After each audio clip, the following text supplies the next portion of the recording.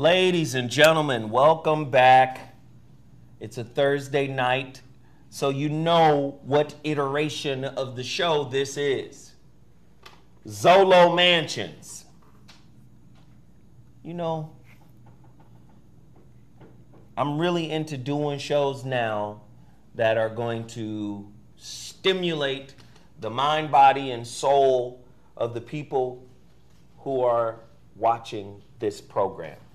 If I can't stimulate you mentally, I'm not doing a good job. And I love having people on that can, touch your mind, your body, your heart, your spirit, that can inspire you on to greater and better things in life.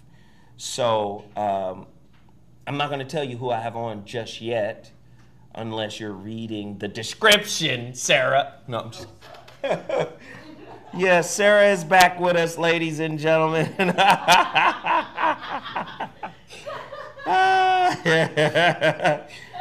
So, we're going to get into a very heavy topic right now. I suggest everybody get in here, hit the like button, hit the share button. This is going to be a major one right here. So don't be afraid to share this, to let people know. It's important that we get busy. It's important that we talk. And all the questions that you guys may have in the chat room, don't be afraid to type it. Say, Zo, ask your guest this question. Or Zo, I have a question on this. Trust me, in 2 hours, we're going to tear the roof off the muffa, as the legendary George Clinton would say. This is about to be crazy. But as is commonplace, you know what I do. I support black-owned businesses. And it's important that I continue to do so because black-owned businesses, man, they need to survive. They need to thrive. They need to survive. So I met a brother. His name is Thomas. He's an agent down in Texas. You trying to buy a house? You trying to sell a house? That's wrong, Sarah. REW isn't on there. That's all right. That's okay. Just take REW off. $, ZoWhat. Yeah. But if you're trying to buy a crib in Texas, you're trying to sell a crib in Texas, if you already got a crib and you're trying to set it up for Airbnb, I've got your person. I've got your dude. All right? And, he's got all types of incentives for hooking up with him. If you're facing foreclosure, Thomas Hope's Investment Solutions buys houses with cash. His name is Thomas Hope's. If you want to fix and flip real estate or Airbnb and you do not want or you don't know where to start, you can get a free consultation. I want you to go to his website, www.tsac.org/realtors/profile/45993. You got to check him out. Down payment assistance and specialization loan programs are available for first-time home buyers and heroes such as teachers, police officers, firefighters, corrections officers, veterans, and EMS personnel. This brother is going to help you. If you're trying to sell your home and you need an agent, you can go to his website and put in ZoSells. He's got a code for y'all. It's a promo code, and you're going to get some discounts. And he's going to be, trust me, this is a person that I've vetted out. Solid brother. I would not put him on my program and platform if he wasn't. Talk with Thomas on Facebook, www.facebook.com/Mr. T. I hope that, my eyes, man. Mr. T.O. Hopes, or I guess that's T.A. Hopes. I think it's T.A. Hopes, right? Follow him over there. Black-owned business, flipping cribs, selling cribs, buying cribs, setting up Airbnbs. He gonna help you do it. He has been certified by me. What he said, renting in Central Texas, receive $50 back at move-in when using the promo ZoRents. This dude got all types of Zo names as promo codes. Zo sells, Zo rents. What about Zo buys? He's got a $500 cash back at closing of a home for using the Zo buys promo code. Get with him. All right? Holla at him on Facebook, www.facebook.com/Mr. T.A. Hopes. Get at him. Then I've been on this. I've been using this. This right here. This X-Wolf testosterone booster. I'm getting old. It's all right. It's fine. It's okay. I've got gray hair. I'm a silver fox now. Hey. What's up with all these pictures, Sarah? I don't know. I don't know what's going on. You looking for the X-Wolf. I know what's going on. Just stop lying. You know what's going on. X-Wolf testosterone booster. Y'all got to get with this guy, man. He's got a great product as well. You know, I use all of the products. That's how I'm able to co-sign. If I use this and was still on soft serve status, then, you know, I would not be promoting it. X Labs. Go to X Labs Sups. Right? Labs is plural. X, the letter X, Labs Sups.com. All right? X-Wolf is the product. XLabsSups.com is the website. And then, of course, there's Total Package Energy. You know I've already had one of these before the show. Total Package Energy, man. Greatest energy shot in the game. It's better than all of them. And guess what? It's getting even better. I think they're doing away with these bottles here. And they're coming with a new, I think it's 18 times more concentrated. It's nanotechnology now. Now you just put a little bit under your tongue and boom, you're off to the races. But I told you, if you're lazy and you're not busy, you're just loafing around at the house, you don't want to be on this.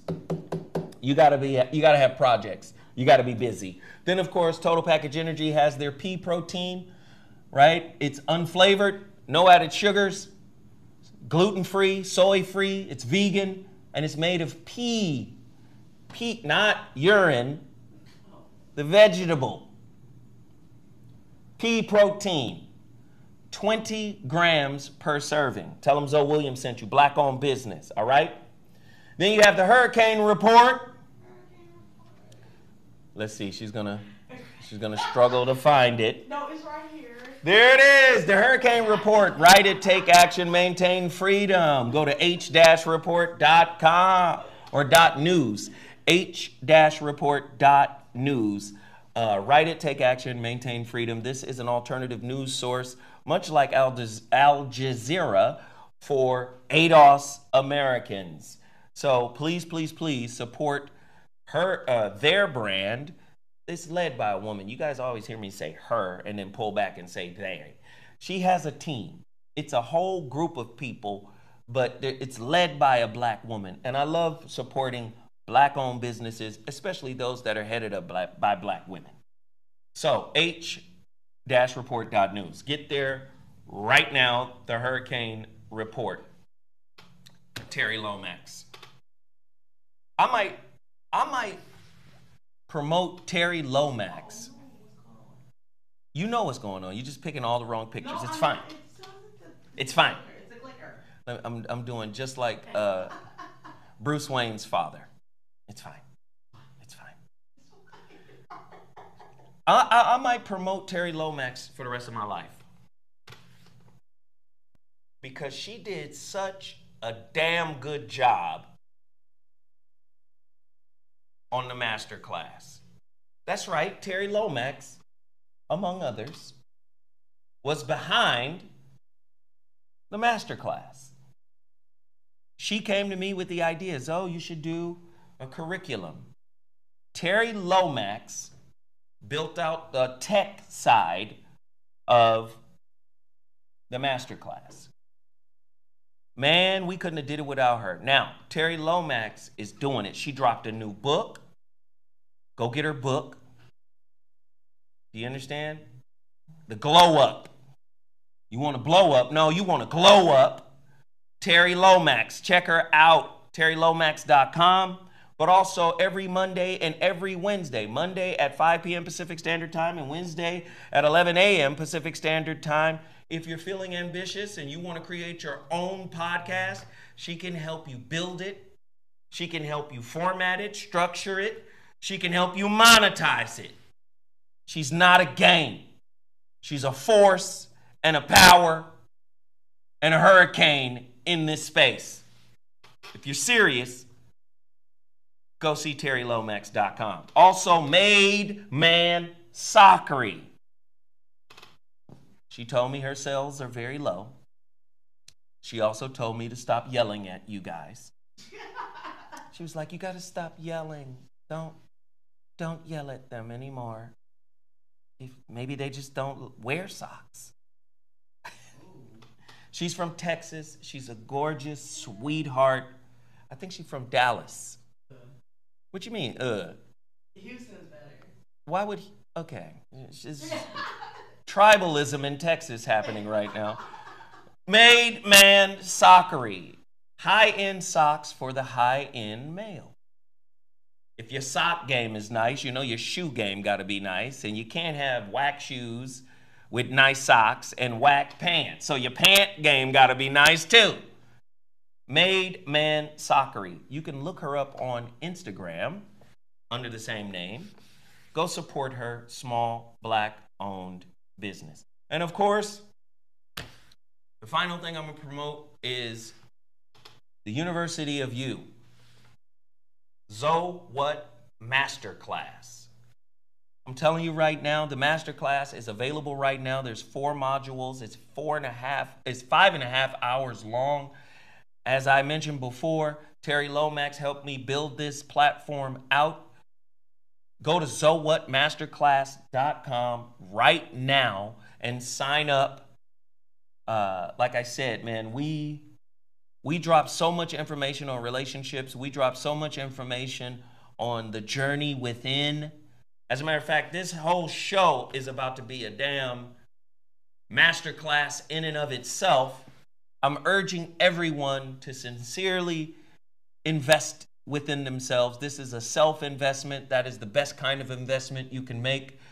The University of You. Relationship is the University of You. This is the Relationship Masterclass put together by yours truly, and it's available right now. Go to ZoWhatMasterclass.com. That is the end of the community empowerment segment. Now, let me introduce my guest. Brother Man has a monstrous following. When I say monstrous, I mean huge. I mean large. I mean expansive. I mean pervasive. The man is out here doing the work. And I love people that are doing the real work, right? The work that turns that internal light on within others. The best way to turn the internal light on within others, in my experience, has been being the example of what you're talking about. And this brother right here is definitely the example of what he's talking about. And I think we're going to have a sprawling, pervasive, deep, inspirational show today. Without further ado, I'd like to introduce my special guest, Sevan Bomar. Yeah, what's up, And bro? I'm like, ding, ding, ding, ding, ding, ding, ding. But wait a minute, though. That first, I had to set you y'all up had right. me rolling. I was in stitches at certain points. I mean, Bruce Wayne's dad. I mean, come on. Where you? It's fine. I'm trying to It's come fine. in here with composure and everything, and now, man, I'm wet over here. So wow, we give thanks. You know, just being up in here, you know, with the legend. I mean, it's amazing. I'm so ready to get to it. You know, it's a train. So we're about to leave the station, but yeah, we here now. Thank you so much. Man, let's just pull the wool off. We don't want nobody to know nothing but the truth today. So, Absolutely. as we discussed yesterday, and Sarah, if you could just turn his volume up for me so I can hear him a little better. But as we discussed yesterday, I said to you, man, we should talk about relationships because I believe that all these ancillary means of coming together, it's easy for people to say, oh, we need unity. But you can't have unity if your relationships are broken. You can't have solid relationships if you're broken. So it all comes back to you. It all comes back to the university of you. It comes back to you healing you so you can be with another healed, whole person, and you guys can now have a healed home. And that healed home can be an example of what a healed, whole home looks like. And then that begins to spread throughout the community and then the world. I heard Krishnamurti say it, and I'm a lover of Krishnamurti, by the way. Krishnamurti said, the enemy is you. It's not your partner. The enemy is you. And I feel like as a community, especially African-American community, bro, we have been such mimickers and parrots of the dominant society that whatever white supremacy or white wealth or white establishment or white accomplishment says is good for you, we mimic that benchmark. And thus, we're not authentic in our relationship pursuits and goals. So I throw this question to you, man. How do black men and women cast off the standards, beliefs, and ideations of a society that has never really embraced or accepted them? How do we throw off their expectations and create our own? Wow, that's a big question. But I can say for sure when we answer it, it's going to work for everybody. And that's always the ability of being the original and the pioneer, is that even when you go through the struggle and it could be insurmountable for everyone else, if you get through it, then that will be a template that everyone can use, so we can kind of make sure we never have those as hurdles again. And I really thought about this build today because I knew it was going to be about relationships. And man, relationships is one of those questions that if you get asked, as I joked about earlier, you kind of want to have you was freestyle for a moment, but you may want to have something written down, because when you slip up about relationships, it just really, really hits a person in a wild way, because everyone is in a relationship. And so what I can only talk about today is just my experience in relationships and what I've learned also in metaphysics and how I see things connect. I would say for sure, that could be seen as an opinion if it starts hitting someone in the way where they just feel like it's stinging and it's burning, they can't accept what I'm saying. And also, it's like when we even say relationships, we put this huge book, boom, on the table. Right. And then when we open the book, I would say the first chapter then would be titled Communication. So it's like, for me, if I was to try to approach relationships, because what I realize is that this is a conversation anyway that would be like a fork in the road, because you have two different options that the listener may or may not be able to take, that's going to wholly govern how they really look at relationships anyway, and what they feel like they're capable of doing within a relationship. And that's, of course, well, one, am I in the position right now to still try to find a relationship to be in? And what I mean by this is that obviously we have some young folks on the line. They're not really spoken for. We have some folks later on in their lives that have kind of been on their own for a minute. So that is one position. And then the other one would be that now you're in a relationship and you have some real bindings, some oaths going on, not even just that piece of paper, but some kids. and or some agreements, or maybe you got she's buying your Clyde or whatever, and it's like y'all never gonna part, and so you're just gonna go through it and experience it. That's another avenue of dealing with relationships. So if I speak to both of those, then I would have to come into like a universal format, because there's many things about like how the mind works and how society integrates. Okay. And so I guess the easiest thing for me to do with all of this is to kind of set a template or a blueprint early on that we could keep following through this conversation that will give us the ability to look into something so deep as relationships, but actually make it somewhat simplified. And I struggle for this because obviously when you find out everything is a relationship, everything is communion, everything is communication, it'll hit you that, this is the first book, really. And it's often the book that most people never even graduate. Like, there's knowledge that already says that even, let's say, most men are still actually in the stage of puberty when it comes to being able to use their sexual energy the way that our ancestors are using the sexual energy, like if we measure that out.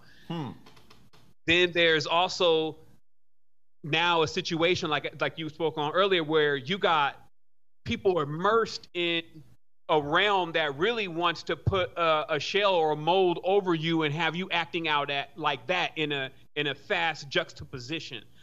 So what I mean by that is they can say, hey, this is what it's ideal to be like, how to talk, how you should respond to certain things. And then you get one person who adapts that shell and then could come home to someone that may have not even adapted it as much, and it will start acting on them. So it's like a point-to-point system where each person confirms their falsehood.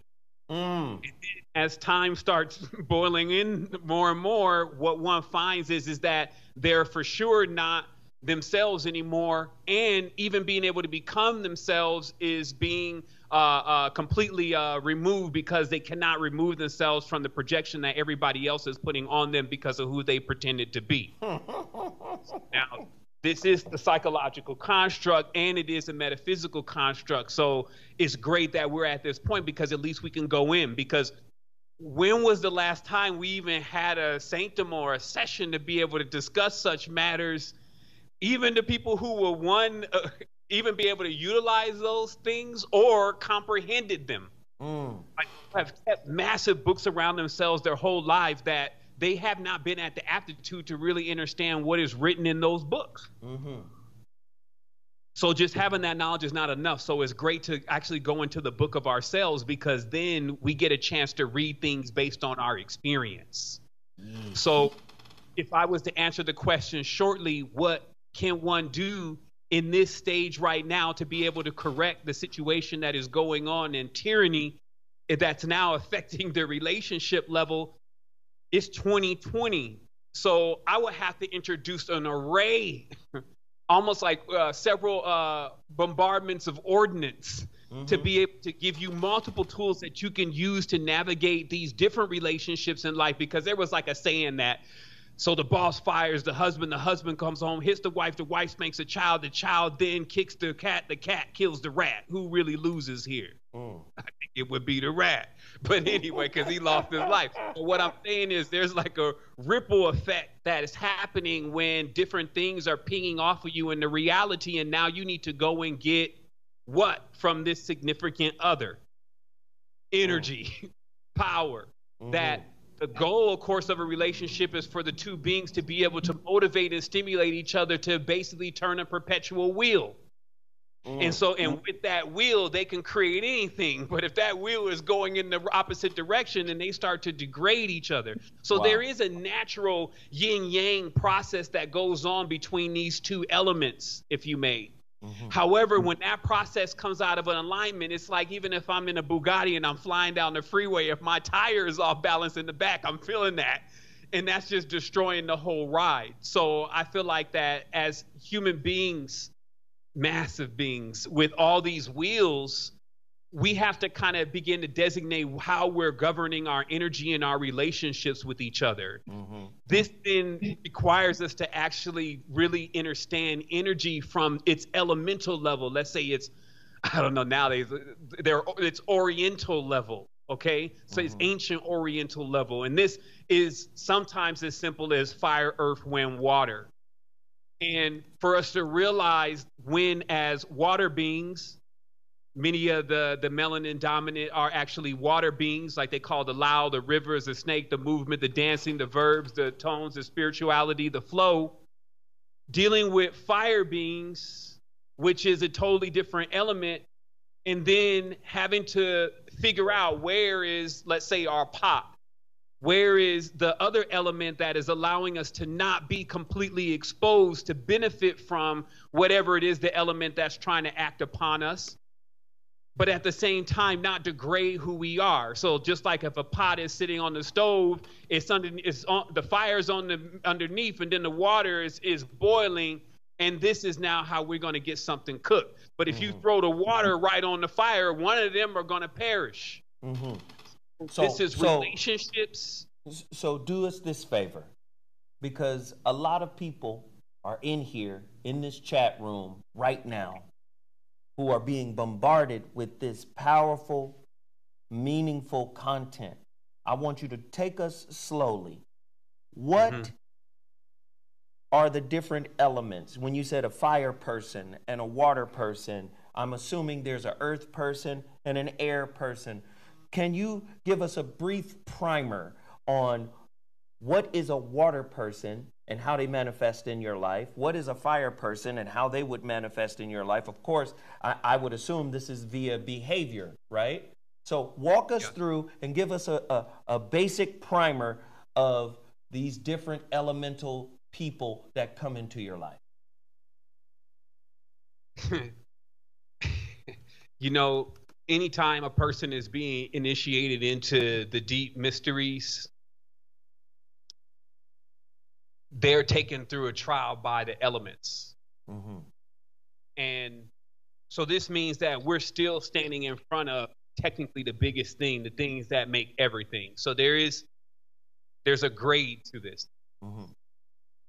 So let's try to walk up that grade kind of like this rather than like this. Right.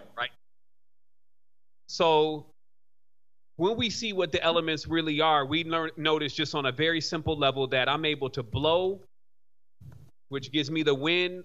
I'm able to spit, which gives me the water. I'm able to do the har, and I can feel the fire. And then obviously I got the earth because I'm sitting in it. And with that being said, what we learn is that the body is actually not just one element, even though the reality will, in its temperaments, want us to just try to be one element. I call that pigeonhole. It's like, you just be this. But what this primarily has to do with is it has to do with the composition of not only how your DNA is formulated, but really where you've been born. Because your DNA is formulated from what you're consuming in the territory that you're in.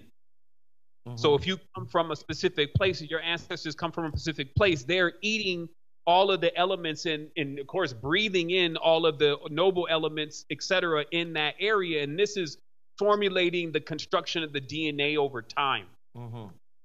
So this formulation then, to try to simplify it, because this could be something as complex as CRISPR and editing DNA strings and all that, to something as simple as saying, well, what is the predominant ruling element, the totem of this particular person, so we know how to deal with them? And where this fire, earth, wind, water thing started being able to be applied to even, let's say, the races, if you may, of the planetary system.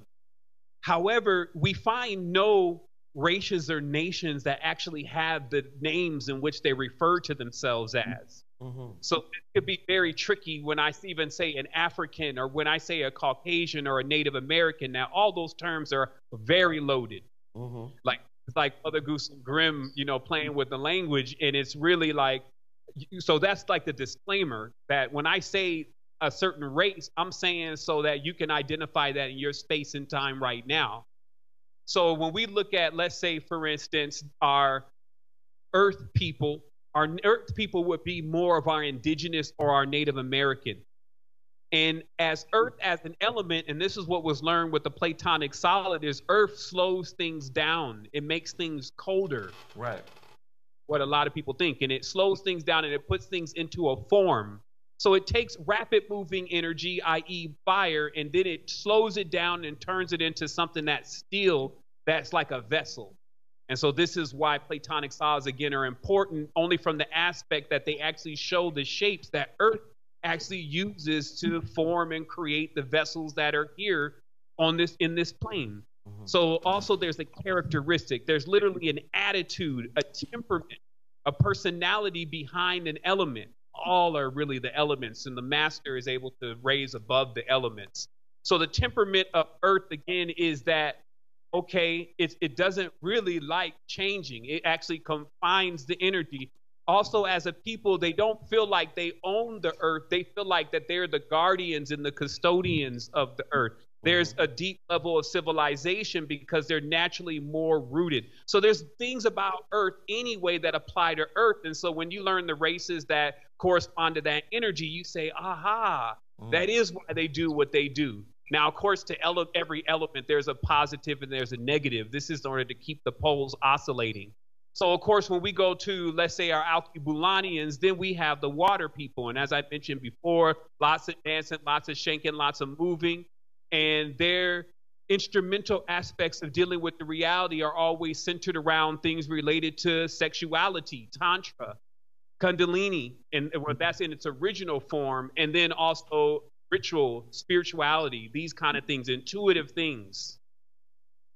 And then as we keep going forward, we find that our melanin recessive or our European is actually from fire, being themselves able to consume or break down complex things, even entire civilizations, and make them all alike. When fire burns things, it makes everything the same. It can actually go over boundaries or eliminate boundaries and does not respect boundaries.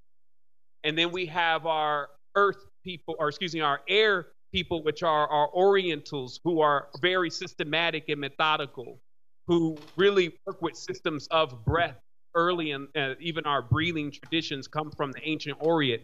So also, I do want to say this because that's the primer on this, just to give you the gist of it. I would say that you, of course, have where then when the element turns into its distorted state, let's say it's negative, even though, you know, you got to use these terms properly. So we'll just say distorted state. Let's say a distorted water is like a swamp. It doesn't flow. So snakes accumulate. There's basically a poison. This can happen, especially when the religion has been, or the spiritual subset has been heavily tampered with, and the being has been over-sexualized. Fire keeps warm, but when not checked, definitely clings on to things and burns everything, looks for more and more fuel, collapses boundaries in order to find more and more fuel to burn. So we see in these elements that the master comes into play, which is you, because when you realize all these elements are acting out on you, and what you have to be is you have to be the navigator that learns how to use these different fuels into your motivational system, if you may, to propel you to where you're going, or where you have your thing set to go. So people know me for blending different disciplines. And just listening to you, right?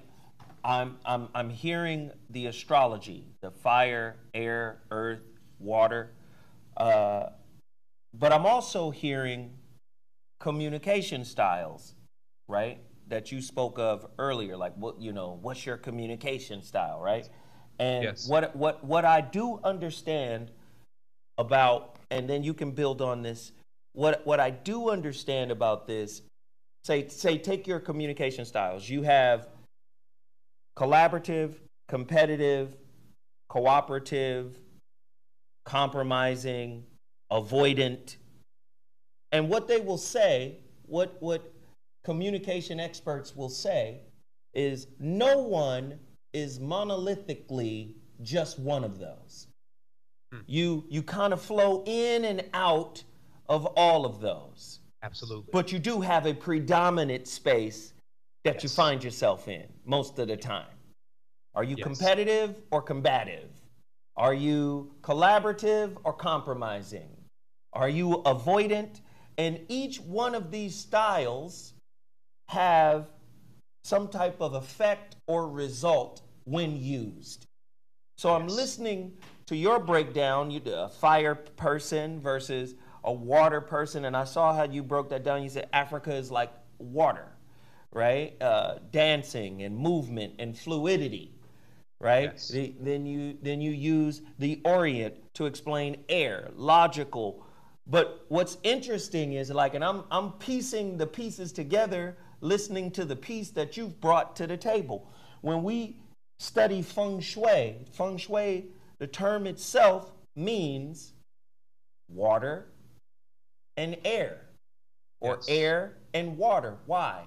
Because air and water both have currents and move the same way, right?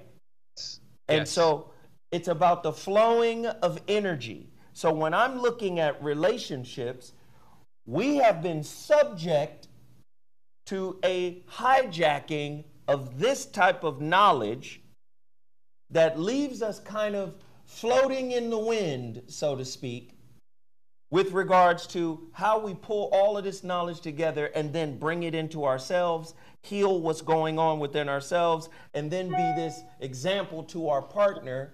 And then our partner is the example to us. In other words, the teacher-student dynamic is accepted and embraced, and then we heal together. We may not stay together because, one misnomer is if we're healing and growing and evolving that we're getting closer. That's one right answer. Another right answer is we can also heal and grow apart, right? That relationship could be the catalyst for growing apart as well. But in context of how our community is right now, divorce being the latest wonderful thing to do. It seems like everybody's getting divorced. Dr. Dre's wife divorced him after 24 years. Tracy Morgan's wife divorced him. Offset just got the papers from Cardi B. Then you look at someone, say, like Willow Smith, who just did an article talking about polyamory and how monogamy builds insecurity. I think all of these things come about because people don't understand the spiritual nature of relationship. Can you give us a definition of what the spiritual relation or the nature of the spiritual aspect of relationship? That's what I want. I want you to give me a breakdown of the spiritual purpose of relationship. Because most people don't know it. Most people are following social norms and standards. What is the spiritual purpose of relationship, if there is one? Wow. I mean, you went through. I'll get back to what you were saying earlier because I still wanted to build on some of that. But just to answer the question directly, I put together just 2 videos, and it's called The Goddess and the Explorer, where I go in on this for about 3 hours because it does, in respect, deserve that. Because you have to keep going over it again and again. Because obviously we're here talking and we're expecting that we're here in love and we want our brothers and sisters to understand what we're saying and for them to change something, right? Right. So is that when we come in on the work, we can even feel like, okay, they ain't got it yet. They ain't got it. I got to keep going. And it's like you're breaking down a wall because really you're deprogramming someone. So when I'm able to jump on these lines and even build on a specific topic, I can tell when I've, in that session, been able to breach in a person's mind where they may be resisting that truth. Mm-hmm. And so I just want to say if some of this just flies over the head, it doesn't seem applicable, still check The Goddess and Explorer out where I elaborate on this further. But it's in the symbolism, what you see over and over again is you see one being that functions as like a vault, if you may, that still has no perceived end or beginning. Okay, so we can call this the womb. Mm-hmm. While we have another symbol or geometric shape, or in all levels it exists as the same thing, that wants to now poke into the envelope and then go in and explore all of what is available, and that the form that is surrounding it does not have an actual comprehension of what is all available from how we perceive things. So it uses that explorer form that is going to go over and experience everything with it as a way of storing that. And so when you then look at the human being, the male and female, you find that the male and the female are perfect extensions for this process that is also being replicated on a microcosmic level. So they're like the true creation turned inside out. And then in this process, there is like a beacon, let's say like a point where there's a conception that there will be a total restoration. And this total restoration harkens to the awareness that we actually do still contain the masculine and feminine poles. And that if externally in life, which I believe is something has to be accomplished internally first, externally in life, if you're able to unite with beings on that kind of level, you become way more proficient at understanding how your journey is actually going to be. Because see, people think that sometimes when maybe we leave this life and then we just know what to do after that. When what has already been shown is actually a great deal of what you can learn here can assist you when you do glide on a body here. And the practicing ground for that is not only the physical reality, but also the dreams, what we call the dream space, which some are calling even the astral plane. So this is like a place where you can test out what you would feel then as a theory, because it would be just a belief, until you go in and experience, and then now you know that that is absolutely what it is. So am I an absolute being that doesn't actually need anything external? Yes. Is that something that I'm supposed to be doing specifically in this life? This life is multifaceted. So that and other things that our ancestors want us to learn is actually also taking place in the same space. But hopefully at some point when you reach your crescendo, which I don't think all the time happens in a single life, when you reach your crescendo, you actually do what every master knows you have to be able to do to turn on the energy within yourself. And then you're able to fuse this point. So if you have an external relationship with the opposite sex and is conflictive, for sure internally, as you've elaborated on so proficiently in your work, that there is going to be a conflict also going on inside. And these two are a mirror that somehow you are actually able to replicate this opposing force outside of you, because all elements have to do that. Those are like the master laws. That's not something you get a chance to change. That's the fields of resonance. So we have this ability to attract through resonance certain kind of people that become the yin yang to our force. But if our force is not moving in the proper direction, it basically then attracts a person who pushes us into a vortex. See, that's even what the word divorce mean when I broke it down etymologically, because I thought it was a very powerful word. Anytime you put die on something and then a divore, I mean, what the hell is this? This is like a spell within itself. And what it is a machination or an action or energy that actually rips things asunder, like the energy just being dispersed all over the place. How does that happen? That obviously happens when, like they talk about Sirius A, Sirius B, or how star systems will start this dance around each other and the energy will start building. And if at a certain point that field doesn't maintain its coherency, that's what it's called, field coherence, even in physics. If it doesn't remain its coherence, it's going to shred and then rip apart and then throw off lots of energy and lots of force, as you see folks doing when they get into an argument. And things are going to be affected by that energy, and then it's going to spin down to then do that again at some point when it gains enough energy. Here's the interesting part, though, because that just basically explains conflictive relationships. We also need to realize that there is a field around us that actually still benefits, maybe not what we would say is our personal field, but a field around us, a collective field that still benefits from energy overall. And this brings us back to that fire, earth, wind, water. It's as simple as that when we breathe in this oxygen, we breathe out carbon dioxide. then that goes on and gets used for something else. So that carbon dioxide technically is our waste.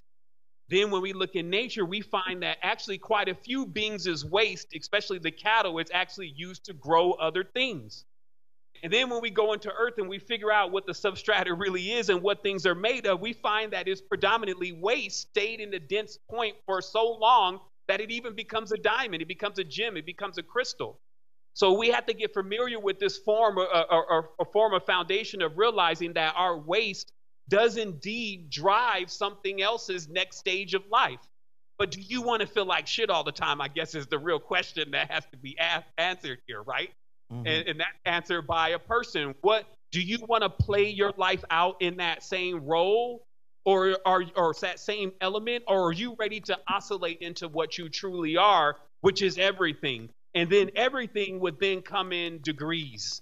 As we see the schools have degrees, this is in relation to the fire, the degrees of measuring fire or knowledge. Because see, knowledge, or what we call knowledge, is a fire element. That's why when women take too much of just knowledge, and they want to be into this whole same subset that the explorer or the masculine is in, they can then burn out their system that is a water-based system. So it is basically you yourself realizing how to take your dosages of this fire, earth, wind, water, and when you need one of those or the other in order to be able to balance yourself. And that makes every person responsible for the energy that they bring to each other. This then also puts us in a point. I wanted to bring up something that you mentioned about how certain elements, they work really well together. Like when we watch water and wind work together, we in the boat. Right. And I see in life that what we're truly trying to do on a metaphysical level is we're actually trying to actually not move with motivation. We're trying to just move. This would be basically like not having a motive all the time in order to have some energy.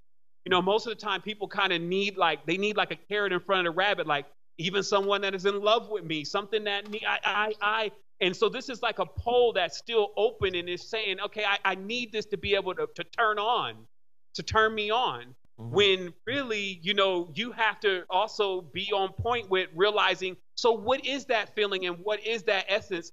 And can you begin to actually create it within your being? Because when you do that, you're going to attract the external one.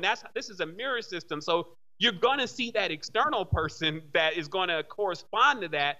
But I always feel like that if you really don't put it together first in the inside, it is more difficult to actually then create something on the outside in real time that actually, basically you're trying to shape somebody and mold somebody into what you want them to be then. And that's what I meant in earlier part of the conversation, where you have two different type of people. So let's say, for instance, I start learning this knowledge along the way, but I'm married with 5 kids, right? Then I realize that, hey, this is pretty much how things are. If I'm going to accept this mold that I'm in, then that's how they're going to remain, or I'm going to flip into another element. So if I want to flip into an element, I got to actually change my environment. So I may go to my significant other and say, hey, I learned this knowledge, and it basically says the reason why we're kind of stuck is that we're not actually doing X, Y, Z because there's real criteria here. And that person may say, I'm not stuck. You're stuck.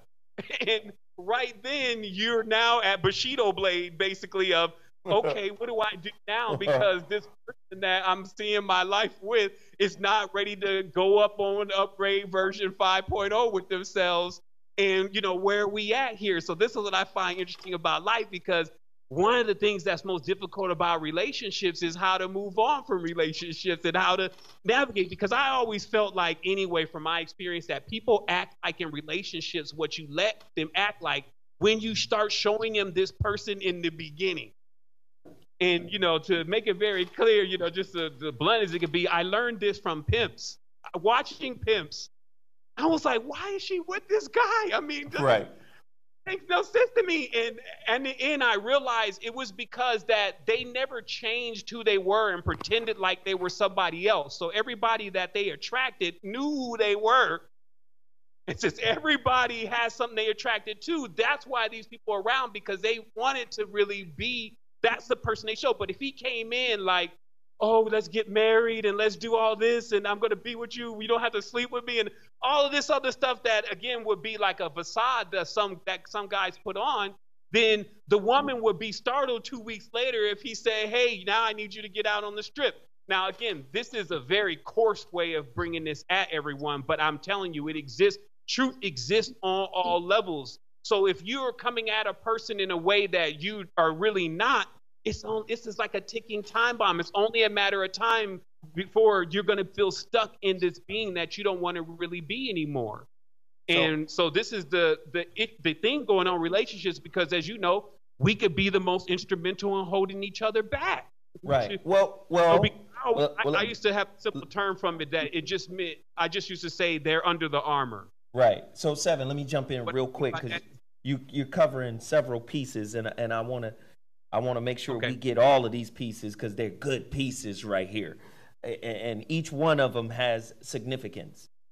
You jumped right into the space that I wanted you to go into, just by being who you are. You're right there. Relationship as a mirror. Now, again, I'm a big Krishnamurti fan. He has a book called Relationship as a Mirror. Now, what's interesting about this concept, you used oxygen and carbon dioxide, right? Oxygen, it feeds our body, it feeds our cells, it keeps us alive. Carbon dioxide is the waste of that. That's what we breathe out. So oxygen and carbon dioxide would be mirrors of each other. But with mirroring, you find that our waste, like you said, was sustenance for trees, right? Trees let out oxygen, we breathe it in, and then it sucks in our carbon dioxide. That's a mirror symbiotic kind of relationship. You also touched on another point that I thought was very powerful. Number one, relationship is the classroom. Earth is the campus, and the feedback that you're getting from your partner, that mirrored feedback that you're getting from your partner, is the curriculum. Now, with that being said, you can't motivate, inspire, or grow your partner up in any way, shape, or form. All they can do is be receptive to the reflections that they're receiving from you, and vice versa. This is your curriculum. You don't have to accept it. You can preempt the relationship by ending it. It's just like dropping a class in college. I don't want to take this course. I'm out. But the spiritual component of relationship always puts you back in the same class you preempted. They just give you another person. They give you another body. But you're going to get that lesson. See, again, our society told us that we can feed our happiness, hunger, our meaningful, like we need to feel appreciated, we need to feel accepted. We can feed all of that, right, by getting external things, accumulation of people, accumulation of material things, accumulation of family. We think by accumulating externally, that will satiate the internal hunger for happiness, approval, and appreciation. But what this society has not taught us is you attracted that person so you can uncover you, discover you, accept you, heal you, then get over you. Speak to that process there. It's basically like trying to put fire in your sails and get somewhere. Like we talked about how certain elements work well together. You know, if you got wind blowing in your sails, because wind is like a lot to do with the breath, and we do the breath personally. Nobody's going to breathe for you. But the fire thing is, that's where that I need that energy, I need that gratification. Even spirituality has reached this stage. The conscious community is like, they want Kundalini. And they have no clue what it would be like to turn that fire on and not have a good dose of water and a few other elements to keep that balance. So you're on it because we're right at the door and saying, yes, in the relationship, I'm asking for a certain type of element that's going to keep me fueled, but it's going to burn stuff up after a while. And it's only a matter of time. And yes, that is a result of the environment that we're in. We're actually in the negative fire world right now. But the interesting thing is that this is also an elemental level, as we talked about earlier. There's a calendar that matches to this. And it says that right around the end of the year in there, we're transitioning into air. Air, you know, as we're already seeing it. See, this shouldn't be some hocus pocus mumbo jumbo. Maybe we see it click, poof. No, you already see it coming. And air is that more of systematic, let's get some order here. Air is like, you know, like when you sign up for Kung Fu and you get white belt. And now, you know, the distance from there to black belt is going to be a lot of discipline and training. So we find ourselves like right on the cusp of coming out of the almost opposite. And here's what's wild, how the elements work. You know how you don't really want to fan flames? So it's not really like we're going to necessarily, you're going to see negative fire take that discipline of air too well, right? So what the master, of course, is doing is anticipating, well, shoot, we're going to need a lot of earth, and we're going to need, and that's really how one navigates themselves through infinity. That's really what our ancestors were doing, is they was using the forces to propel them to where they wish to go. And they knew, they had enough sense. Here's another thing. They had enough sense to know when they were going retrograde or backwards, and not not on purpose, okay? Because here's the weird thing. See, in music as an example is a hypnagogic scenario where a person is actually making their body respond opposite to what the actual sound is saying. Okay? So let's say in a lot of music, this is about spraying down the whole place and everybody that's in there and wearing a lot of whatever, and hey, come look at me. A lot of fire, basically. Negative fire. And the person, but so these things, the person should say, no, I'm good on that right now. That doesn't make sense for the natural love of life. But instead, they're making their body like, yeah, this is it, baby. And what that from the simplest level is like the Pied Piper on the flute, because that can turn your compass, if you may, completely in the wrong direction, to where like down is now up for you and good is now bad for you, and basically you don't have any discernment. So the most imperative thing in all ancient scriptures speak on discernment, and that being the true gift. And that naturally, because we have this compass in us that says, hey, you know, I don't think you should progress any further in that direction. When we choose not to follow that, that's when our controls are hijacked. And now, in that process, psychologically, what then occurs is there's an altar. And I spoke on this at length. And these altars match into that 5 that you were talking about with communication and how people communicate. But in this case, this altar is the oral, the schizophrenic, the masochistic, psychopath, and the masochist. Okay?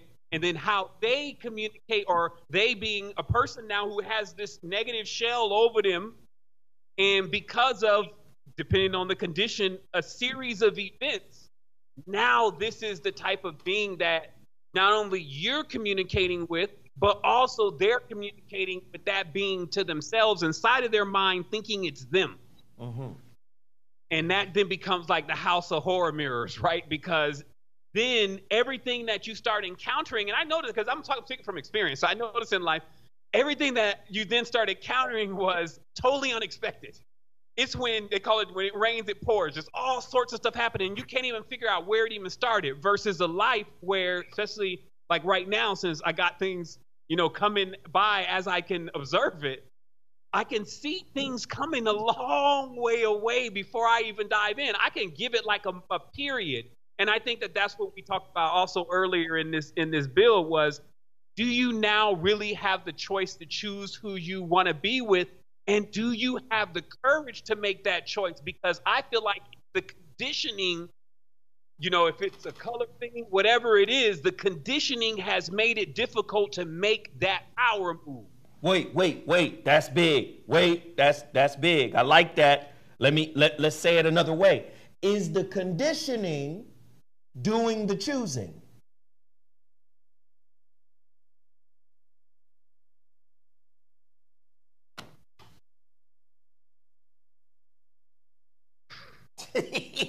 That's the infinite wheel going in the wrong direction. That is perpetuality going into explosion versus implosion. Yeah. So then it's subject to time at that point, because it's only a matter of time. All the critical events are going to now really take place that are going to derail a construct that is set up that way. And I would say, unfortunately, because, as I said, I'm dealing with a negative fire force on the planet. So who is really the most equipped to deal with the negative fire force? When they fight fires, what do they have a tendency to pull out first? Water. So this is why there's an attack on water. Now, Earth is like, Earth is an element coming in and trying to deal with it. Like, let's say how Earth deals with fire. You have to pick Earth up and go and take Earth and dump it on fire. What I'm saying is that it's not Earth's place. I used to always say it's like a Reiki master. You trying to explain the Reiki master about reptilians. You know what I mean? This Reiki master needs to keep their mind very clear and pure and clean. And here you are explaining to them about extra-dimensional blood suckers.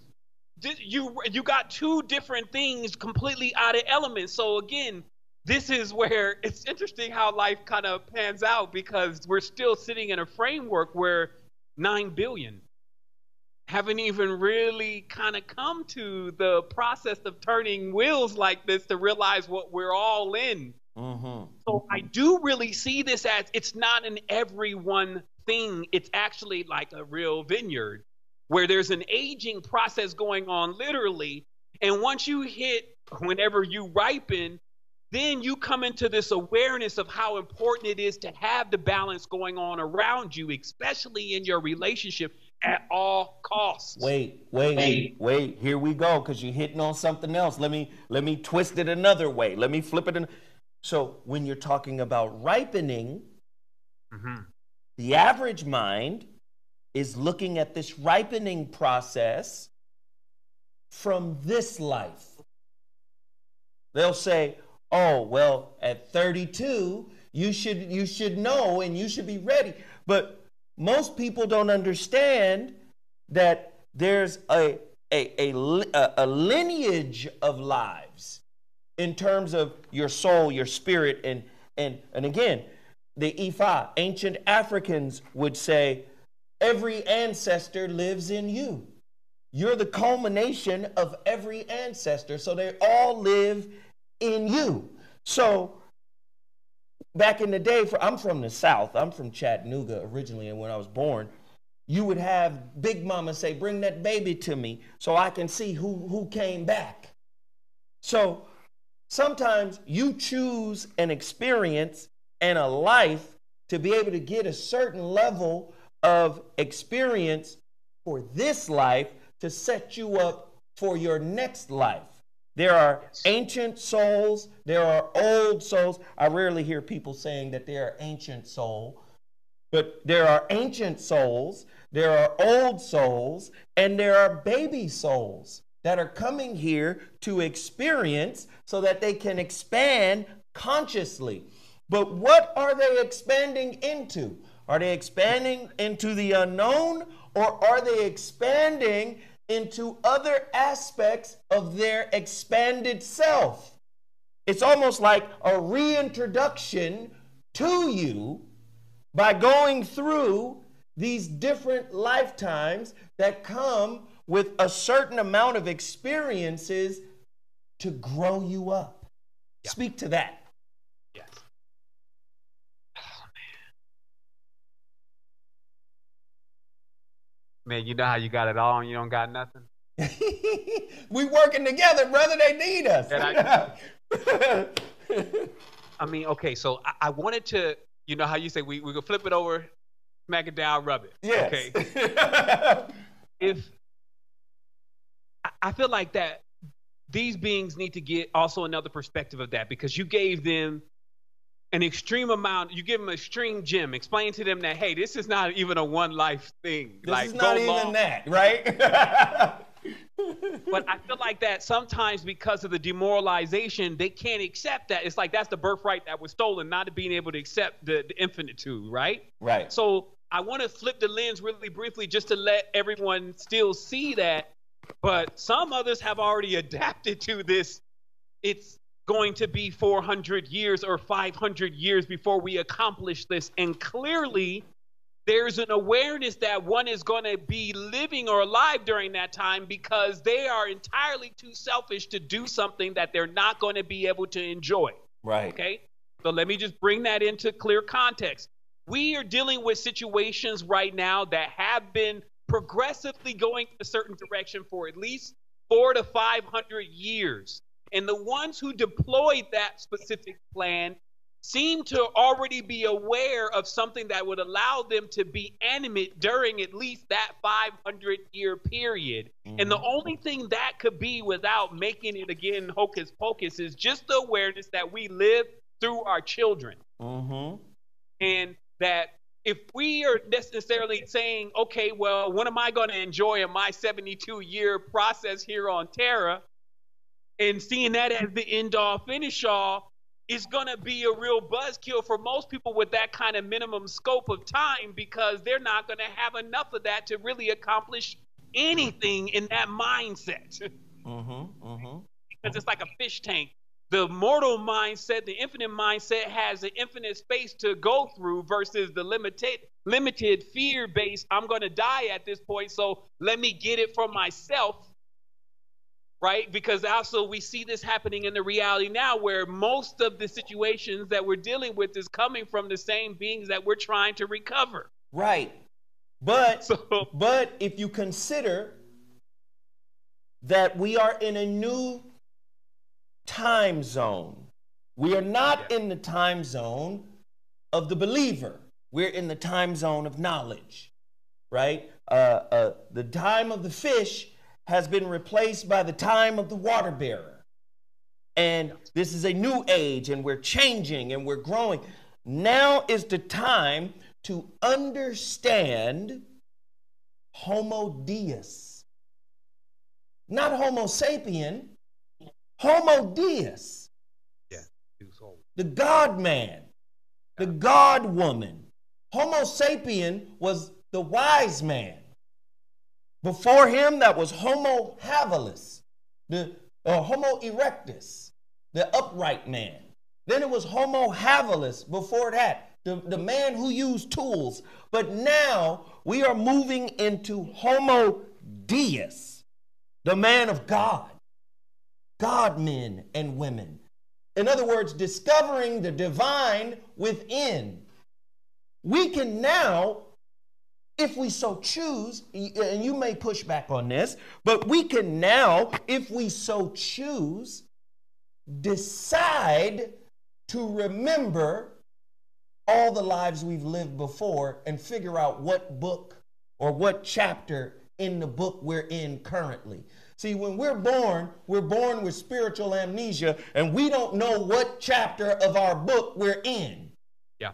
And so we attract relationships to us that will remind you in a fragmental sense of which chapter you left off on. Now, when I say fragmental, understand that everything in physics was born out of ancient spirituality. So when the physics, or when the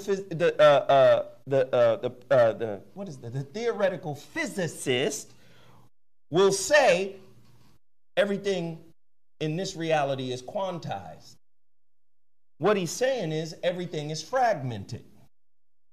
Meaning, time goes from eons to hundreds of years to eons, thousands, hundreds, decades, all the way down. Time goes all the way down to nanoseconds from eons. It's fragmented.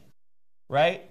So what I'm trying to explain to the people that are spirits having a human experience, I'm saying relationships are your classrooms that will give you fragmental information about the knowledge of self that is you. But you're not going to get the whole piece because everything on this plane is fragmented. Time is fragmented, right? Not only time, but so is space. And you got to remember, space and time, because of Einstein's revelations, are one and the same. So a lot of times we forget that relationships, or we have to be reminded by people such as yourself and myself, that relationships are inherently spiritual. You may have attracted a particular person in your life to reconcile a previous life's transgression. Oh. Right? You may be your grandfather again, who did wrong by somebody 150 years ago, 200 years ago. And so you're attracting the same things to reconcile them, because where there's no reconciliation, there is no growth. So you have to reconcile trauma. You got to reconcile trauma in this life, but you also got to reconcile trauma in previous lives if you want to expand and grow to a higher level of consciousness, which opens the door to a higher level, listen to this word, ladies and gentlemen, to a higher level of relating. The brother Sevan said a key word earlier, and that word was communion. I need you to speak to them about what communion actually is. Man, this is it. This is it. It's a spin up. That's that's the easiest word that I could come up with. It is when we see that diagram of the cosmos, we see it, what they would say is centripetal and centrifugal, but this is basically a spin. And if you're spinning, because all of this, we created all of this. That's why I never allow anything to get any kind of that it had power over it, it's ruling it. That's just how well I designed the game if I'm starting to believe in that. It's a spin up. So when I take my field and I start spinning it in a way to where now I'm pulling everything in, time, everything exploded, everything that became separate, all starts to come inside of me. And then at that point, that's it. And then we have that other direction where that's what's creating time. And now you have a myriad of all of the instances. Literally in computers, we call them instances. Snapshots, framework, memory, DNA. We have all of that all in a field in order to in which we can explore. And then, of course, as we talk about it like a record, the things that we do in that play, if you may, that's why we play music. The things that we do when they leave that thicker mark, like on a record, when it has left that thicker mark on the vinyl, we can see the song. Like anybody who works with music, you can see the song in the vinyl.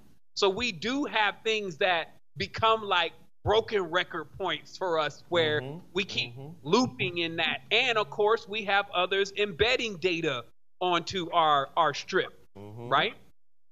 So this power of being able to bring it all in, and this requires then that there's this moment, at least in life, and I just call this turning the field around. This is what changed my life, where instead of my energy pushing out this way like this, I started pulling the energy in. Why was no more, there's a Jesus, there's I don't know, a big bearded, there's this lover that I'm going to find, there's this book.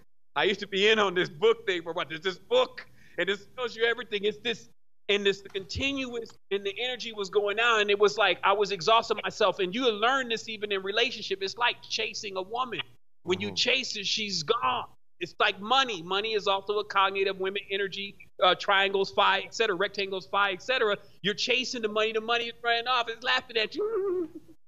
And, you know, when you get to the point you stand ground, start getting a foundation up under you, becoming dependable, then other folks are like, hey, can I come over and dock into your, session of what you have going on over there? Because it becomes a place where somebody will want to inhabit. And I guess that is the key to all of this, is that we want to attract something, but what is it that we're attracting them to? Are we attracting them to the same nightmare that we're stuck in? Like, just like about this whole awakening thing, what are we awakening people up to? Like, stay asleep. Let me fix this, this group of folks that I got with me, because you're going to wake up to a nightmare, baby. Right. Hey, you hitting on some powerful stuff. You're attracting that which you fear. The reason why is because fear wants to reconcile itself. Fear is useful in that way. What you are afraid of becomes an internal spiritual magnet that draws itself to you. But not for the purpose of commiserating, because misery likes company, right?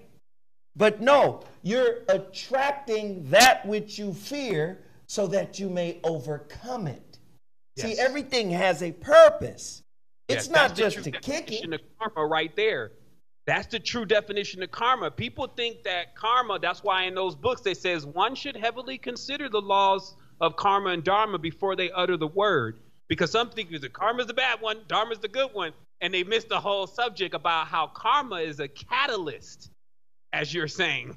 Oh. It's got to be, if you're going to learn, like, it's like your parents' house. It'll go back to the parents' house. So what are we doing here? Is it the switch? Right. Or, is it the reward, or is it the punishment that you're going to learn by? Because either way, you're going to have to learn something up in here. Oh, no, this is powerful. This is powerful. Let me tell you why. Sanskrit word karma, its definition means action. Now, let's flip the word action and update it for 2020, right now, Corona time, right? Action can be replaced with attention, the hunger for attention, the hunger for thirst. See, action, you want to keep doing. The reason why you want to do is because you're afraid to be. Being doesn't require you to do anything, but doing keeps you distracted from really discovering the truth of your being. Being is that magnetic force you were speaking of. Instead of saying, I need this, come to me, right? Being goes, this is me. I command you to come to me because I am the truth of me. But we have a lot of attention whores, and I'm not speaking of women. I'm just saying you're whoring for attention, male or female. It's not a gender thing. You're whoring for attention. You're whoring for approval. You're whoring for acceptance, and you have yet to accept the truth of who you really are. You don't want to be, because it takes real work to accept you as you are, flaws and all. So what happens is you get addicted to another synonym that means the same thing, stimulation. Karma can be swapped out for stimulation. Well, if the stimulation is gone, the relationship is dead. We got to spark it again. It needs a new spark. No, you need to sit with the one person that you've got the worst relationship with, which is yourself. And this is why you keep attracting lessons that want to be blessings, but wind up being curses because you still refuse to accept you as you are. Speak to that. Man, in a nutshell, you said the divine feminine inside, even from inside of the male, starts the thirst trap. Come on, man. Let's go. And this is where, we're at, and we can build from here. And I feel like that there's first that AA point, as I always mention to everyone, that there's an acceptance that must occur, and then you could go on from there. And I like what you said about that being, because being is moving without motivation. Woo, keep going. Yes. The closer you get to the center, this is what the ancestors were saying about the subjective plane. you're getting closer and closer to that center, so you're not using that motivative tool that you always had to use. That's like a drug. Like, I need my motivation today. Right. And now you got a new kind of quantum generator. We've been putting in a new motor. And this one runs on the energy of the force of magnetic attraction. Woo, keep going. Keep going. Keep going, brother. Keep going. So, I mean, just first of all, okay, so I wanted to give thanks. There's something that happens when the powerful minds, bodies, and souls come together. Oh, yeah. Yes, yes. All listeners out there also in this co-creative force just saying we need this right now. Brother Zoe is here as a conduit because you can get him going. He's going to drop your jewels. It's like, getting them to come out. You're like, come on out. You know what I mean? And, so just bearing witness to that and just how imperative that is for us in this time. Because, I guess today I saw him celebrating Uzi Vert just for dropping up into some kid's video. And I'm like, really? This brother's trying to put the relationships and the homes and the kids and the children all back together. So, just to, refresh it. Man, I just want to let everybody know that there's always this awareness that we have that when knowledge like this starts to come out, it means that we're getting close to something. And knowledge is always present, but it's not really delivered until a certain point. Now, I can't say it's 9 billion on the line, even though by in the future they may be studying this. Yes, yes, yes. Have AI trying to figure it out. Yes. And it will still bear witness to them the same thing, which we all should have learned about this template within our family. Yes. And how that building block right there, you don't got to go and reinvent the wheel. You just have to, as we say, you are the mission. You have to put that back together inside of yourself. If you want to receive, because it's a reward-based system, if you want to receive what it is that is your allotment. And I feel like in all of this, as we've seen in so much symbolism, as the great mother says, the first one is the gift. The next one you'll have to earn.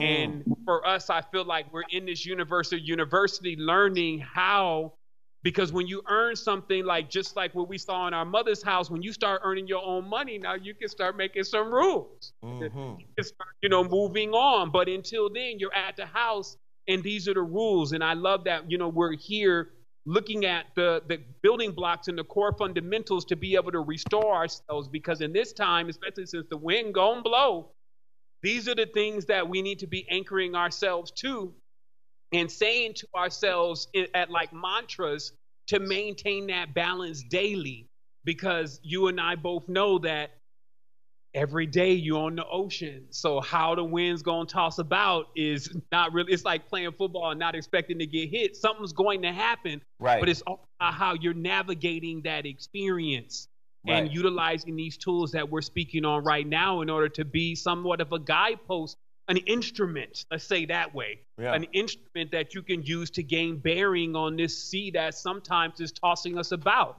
And maybe all of us should, if we can stabilize and get our anchors set, still serve as ambulances on the astral plane, still scooping up our brothers and sisters that are actually getting buried in this this nether world of deep ocean, you know what I mean? But still seeing that it's all a lesson. And not only that, it's like not every parent teaches with, hey, you can have everything you want, because that's not always unconditional love. And I'm learning that for myself as being a father, is that, you see your children and you see how you always have to toe that line with them about, not wanting to stunt their growth and creativity with the rule, but also not wanting them to be able to go without some kind of guideline.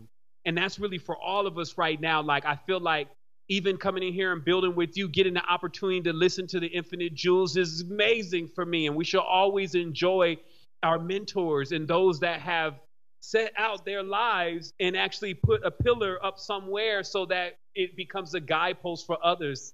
And so that to me is the most unique thing right now, because it's rare and precious. Right. So I know sometimes folks be back there with the popcorn and they just waiting on the next take a them over for them and let them know, remember, this is really also imperative. This knowledge that we're talking about, it does actually mean life and death. And the interesting part about it is many are already dead. Right. The state that we're describing that you would be able to achieve once you get this into alignment, then you would be able to identify what it is to really be alive. And so, again, that's the reward for us. So, yeah, man, wow. Like, I really had just tonight, man, I kind of was like, okay, let's see where this goes, this new moon. You know what I mean? We're here planting seeds. And I feel like that this is the most important time. And this also, I want to tell everybody, because everything is relative to now. You plant a seed right now on this new moon. Don't let nobody steal your harvest. You're going to have to steal for 30 days, basically, or one term of the session of the moon, 14 and the 14. You're going to have to let this go its cycle. Right. And then while you're going through this process, because, of course, everything's quantifying. We 3 months away from the end of the year. We rolled through this. Let this be the time that you are able to say, okay, I'm going to plant this. I'm not going to I like the parable of the sower a lot because it really lets you know what you're dealing with if you know how to read that properly to who they're referring to about how you could get plucked up and your joy could get stolen. And, I said this one thing in the Goddess and Explorer build that really hit home. And it was like, in your relationship, when that thing is fresh and everything is on point, man, it doesn't even matter where you are. You could be on a mattress. You know how you just on the mattress, no box spring on the floor in an apartment with no furniture and hugged up and like, we made it, boo. Right. House with the jacuzzi, the whole nine, maybe about 400, 500,000 sitting in the garage, whatever, and the place to go later on, and all the bread, and be arguing with somebody you with and just be totally up in the frequency like that is not even what you have. Letting us know, as you've so proficiently proved to people over the years and helping them with this, that in the relationship is the key to the dynamics of what's going on around you on a daily basis and how you're governing your energy and whether you really will have the will to make it through this, right? Because everything that we're projecting is coming from the energy that we're accumulating within our relationship. And if we burn up all of that energy in incessant fire, learning from some beings that don't even know how to get taught themselves, then we end up being the forfeiters from just following that direction rather than following who we truly are. So be original. You know what I mean? Like that seems to be trending.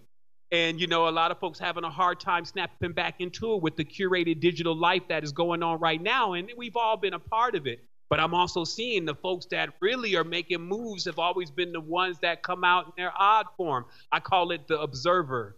That I was able to identify that, yes, the student was definitely a role, and then this master, right? But then I realized above the master was the observer, and being able to shift those three gears, because you're going to be observer sometime in life or master sometime or student sometime. And I would just add one thing to the term observer. I would add the objective observer. Yes. The non-judgmental, objective observer is above the master. Speak about that. Well, he lets the wheel spin. Like if there's always the master is a job. It's almost like there is a governance. There's a basically a tutelage. There is a mantle. Okay. So with that mantle is like somebody putting a yoke really on you to pull. Like, it's not like something you want to just jump up and be the leader all the time, a real leader, right? So the observer is that final point when the leader, through accolades and through actual clear proofs, which are the actions, are now complete or feel the complete fulfillment of those actions and is able to actually sit back. I find that you don't really see many masters able to actually shift finally. It's like sixth gear on the highway, headed to Florida with the 12-6 gear. This means that there's nothing anymore to prove here. I'm just going to bask in the glow of the field in which that I've been able to sustain and project. That's the elder's role. Right. You see, that's that. But so having that rather than even just I want to be the master, you know what I mean? And this is, these are key fundamentals and components. And I'm sure that what we're doing right now for everyone is we're bringing this in the vernacular of 2020. And we're speaking your language, and we're giving it to you the way in which you would understand it. Right. 2,000 years ago, the metaphors and all the things we're going to be using is going to be still talking about the same thing. This is why I love the ancient books, because they go back in on this. They can get you with one sentence if you really know how to unfold that lotus. Mm-hmm. But life right now, it's like I found that you had to almost like perform and entertain. Right. It wasn't to just have the truth for our people. They wanted to see you tap dance. Right. So, this is extra work that we're actually doing here. And I feel like that also connects with, as you said, the observer or the objective observer, and also even the overachiever who knows that the more lenses that I can look through, the more beings that I can actually connect with and see and experience in existence with. These folks all up in these universities and all up in these places, they love to have people they can experiment with, hear how they think, see how they move. So they're huge on their observer role. And sometimes we're only just looking for what we can either agree to or not agree to. Right. And that's what I'm saying about the gear, because the master is like not agree to, and the student is like agree to. We need to have that other component. And I like the way you said it's also objective, because this doesn't mean laziness. A lot of people get observer confused with, and they be like, well, I'm just observing. They start using that word. It's like, this is a whole nother way in which you can cultivate your being. Mm-hmm. It gives you, again, that space to be able to also breathe, because this is a high stakes world. And sometimes what you have to push out every single day and what you have to do is oftentimes well beyond the level of energy that you may have access to until you get yourself wired properly. So let us just all realize, as beings in this realm together, and we're not together because we want to be. We're together because there's no other choice. Unity is not a choice. It's just like water. You don't right. want to be, outside of that containment. So all of this together for us is like the growing process. And I feel like that many of us, like what it means to be divine masculine and what it means to be divine feminine, this is the university for that. Because you really get a chance to see what are the outcomes of the choices that you're making. It's a beautiful design in itself, even if it's a simulation, because you even had this thing called pain. Like right now in video games, they're now trying to bring in the pain factor. They got to assume that when you get hit, you feel the punching force. I'm like, right. They're going in the wrong direction with this, but it's really that concept of trying to create more realism through the experience, through the emotional centers. And so people, we have to realize that we're understand. also very passionate. You're saying something so powerful, and I want to kind of interject just a little bit, because you're onto something so big here. People don't understand. The ancient Buddhists and the Hindu said this place was Maya. The Sanskrit word Maya means illusion. The ancient Christian said, no, it's not this world, it's the next world, right? This is what these young souls on this planet don't understand. This might be the SAT for living. This plane might just be the SAT for living.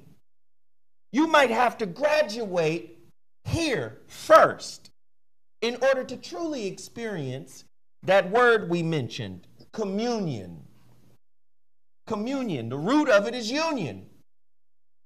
That's the same as yoga, yoked. This is what unequally yoked means. It means you have to be in communion with someone.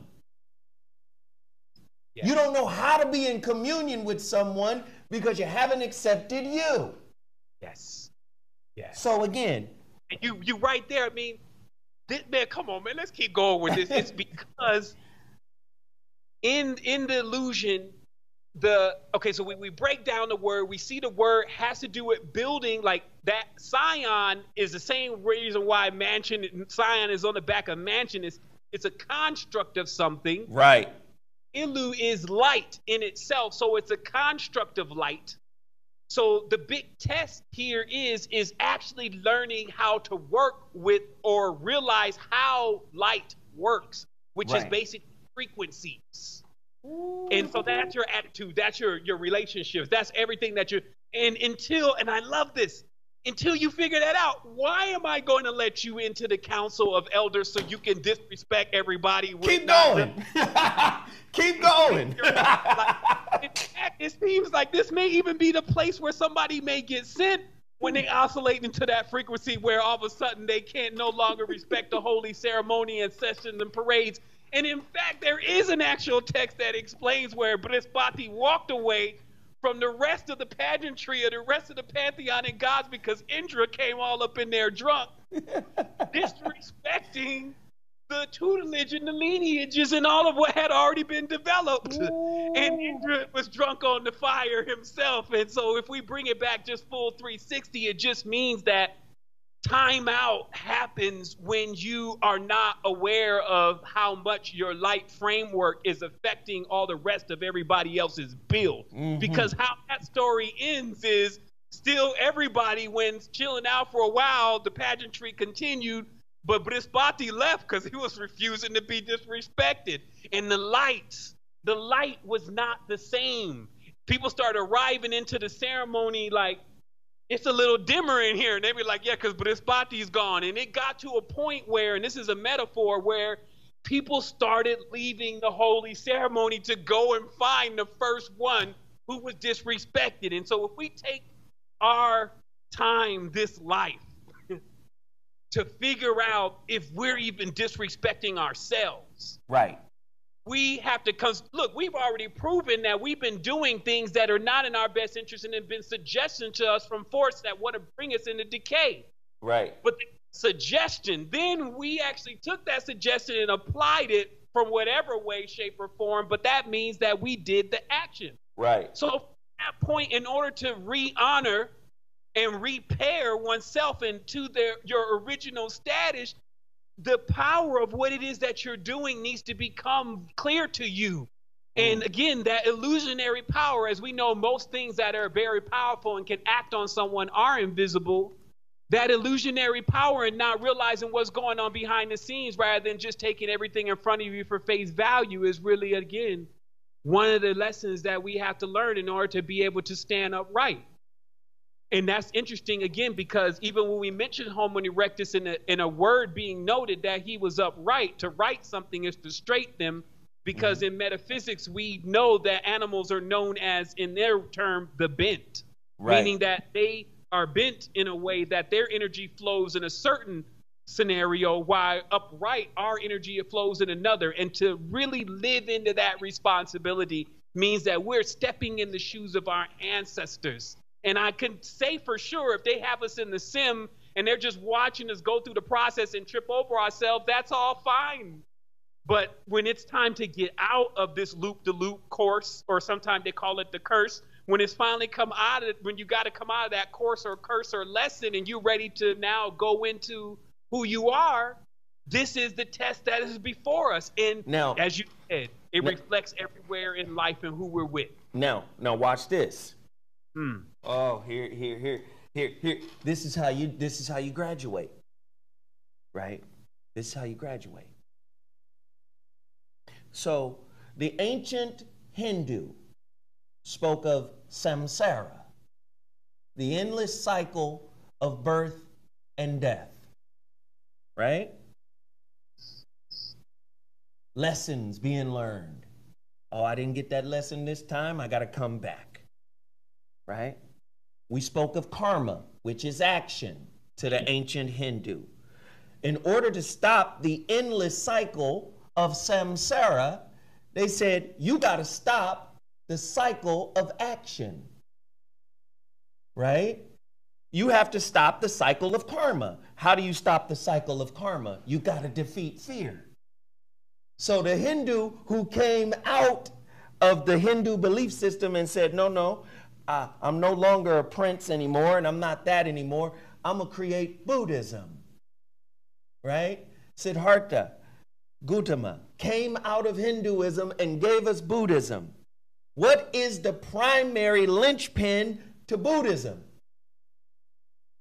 It's attachment, breaking of attachment. So attachment is connected to samsara, which is connected to action. This is and why. This is the Ahuras and this is the Devas. Yes.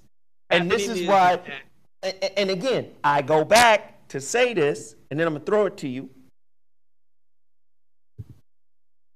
You have to say to yourself, I need to break up with stimulation. My relationship must be predicated on the curriculum that I'm getting from my partner so that I can grow up spiritually. If I can't grow up spiritually with you, if you refuse to be a simultaneous teacher and pupil with me in this process, which is a shared experience, yet an individual one at the same time, because your lesson ain't my lesson and my lesson ain't your lesson, but this is a shared experience. If I can't do this with you, and I'm not talking about Netflix and chill. That's the icing.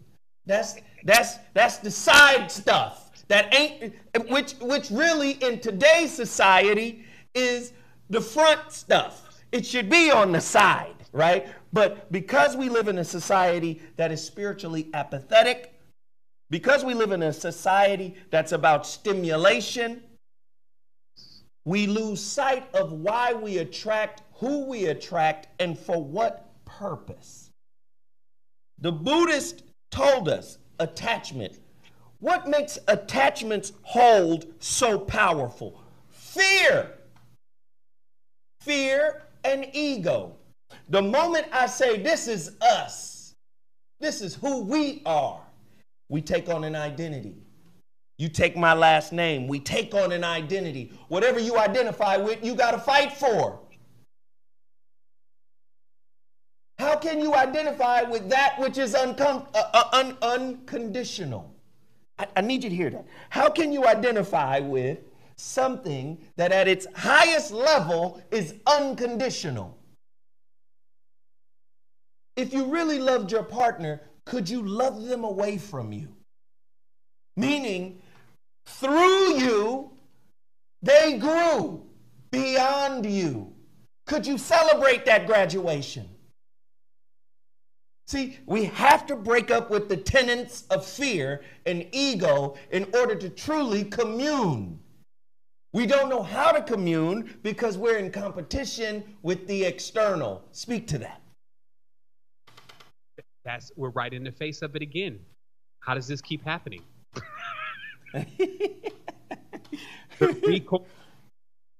Literally the record, so we set the record straight here on this frequency band that chord, just like we see the child, that's the tether. That's literally like the ejection pod that we were talking about. That's symbolically like, okay, well, now you must be moved out of the space because now you're going to go and roll out on this individual journey. And when you're ready to come back into this center and navigate back into this direction, as all the masters have proficiently been telling you, you need to now become unmovable.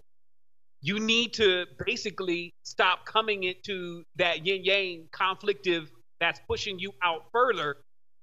You got to bring that thing back in so that way you come back into that nucleus. And it's because if we just look at the bio framework as it is, one mode is used like an astronaut's tether to get them further and further out. As long as you keep working with that energy, you'll keep going further and further out. But when you feel like that now you have lost the establishment of your connection from the motherboard and home base and who you truly are, now you must do the opposite work to reel yourself back in. And when you're coming back in, all of those experiences, just like how the DNA moves, it's coming back in with it. Only as a confirmation, though, not as something that has been learned.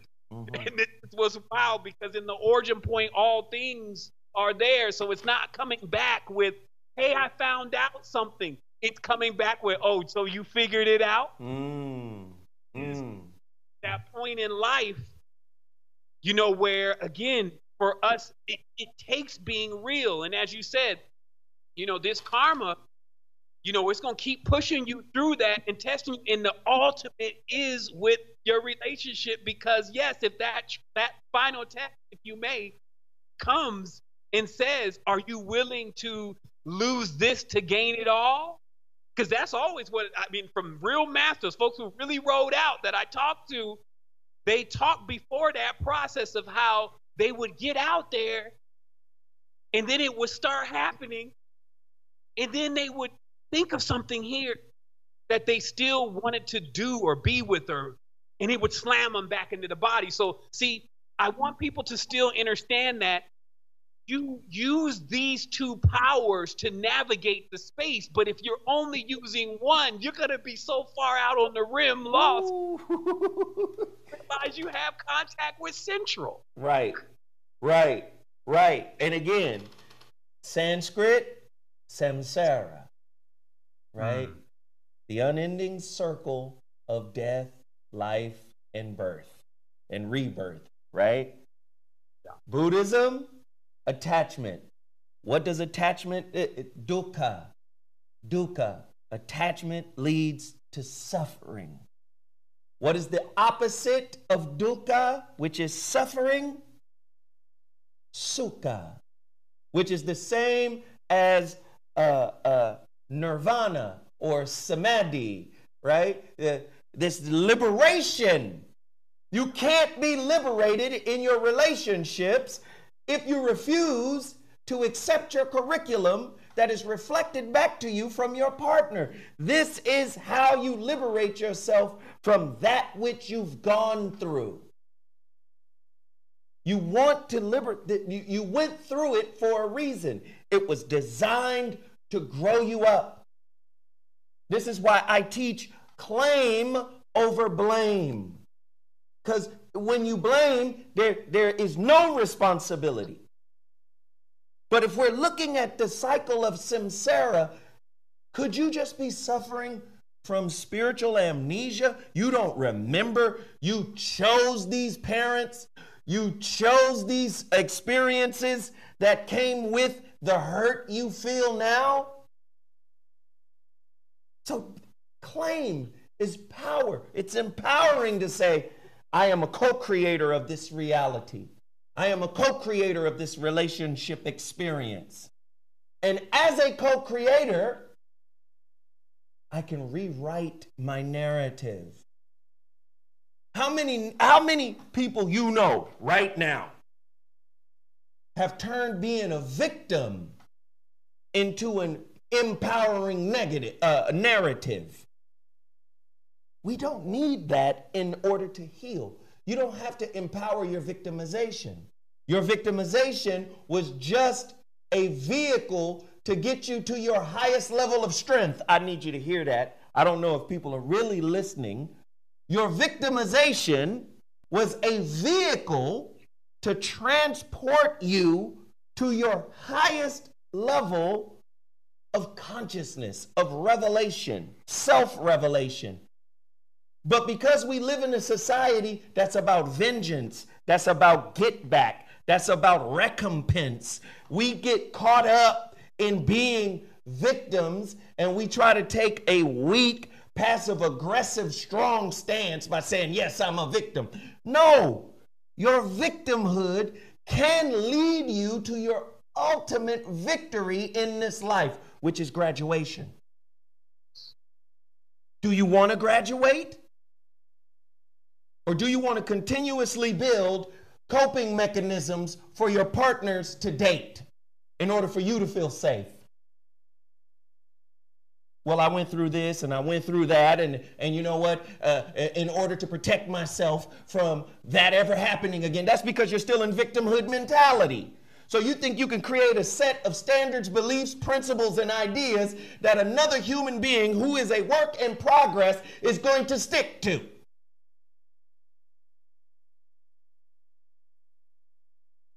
If you're going to heal, you must reveal. Speak to the part about revealing, Sevan. And that's full circle right there, because it's not just full circle, it's the dot in the middle. Full circle and the dot in the middle. it gives a person the ability to see themselves. Like, we look at it like a DVD. Spin. You make it back to the center, and then you go up. Once you go up, you're able to then view. That's the revealing. Every single thing, how it really was. And hopefully everybody gets to a substance in their life. And I do believe that's what this is also about. I call it the chosen. And one final question, you know, because I'm the big question, you know, always on the question of mind. When I got the infinite wheels turning, you could just ask the question and then it'll give you the answer. And I asked the question, so what is the chosen? So I'm back in the higher self in the corner now. Let's see what he's going to come up with. Right. He hit the one-liner, time. And I sat for a while on that. It said the only thing that is separating people from the point in which they would be elected into the state in which you would call chosen is time. And how much time some folks have in the prism is going to determine how long it's going to be for them to realize the game of lights.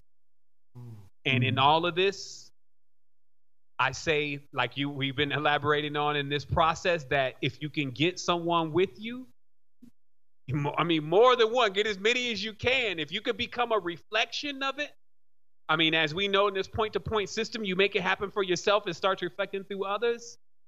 That's going to allow this experience to really start shaping into the frequencies that allow us to not be always going through. I would just say lessons is almost like the less energies, the rudimentary things. Like, think about it. We're even having a conversation about how to treat people who are really in it for us and have dedicated themselves to us, and, you know, how we can go and be abrasive to them. Now we need instructions on how not to do that. So to me, those are signs themselves of that we're in this process of really learning lessons. And if we didn't want to be so grown and adult all the time and try to take on that mantle, then we maybe would be right at it and realize that, so we can get on with the lesson. I mean, I really like where you're at with this and what you've been delivering.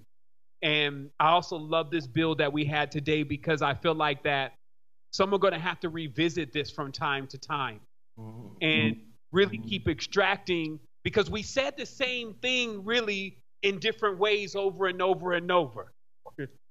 And this was in order to give each person a way to see into themselves. And so, you know, I'm at that point now. My cup is full. And it's like, yeah, I mean, because I see so much, and that's why I spend a lot of time, you know, developing these solutions. But as you said, if you can't really get it right at home first, yes, everything that you develop is going to be a reflection of what you are still dealing with in that space. Right. And that's what I've learned in all of this, that it doesn't matter. No one can produce. And I like this. You cannot produce anything greater than yourself. So there won't be anything that you're going to be able to design externally that is going to end up being the savior of you. Right. Unless you actually accomplish it in that right here. And so this makes the responsibility that this is the empowerment, right? Now you have all the power. I love what you say when, hey, you know, you can't go into the blame game, because now you give away all your power. Now it's up to them to figure out when they're going to release you. And that's why I don't play that game at all in the reality period about someone having more power and more awareness. To me, I always see it as it all depends on what kind of situation you think you're in.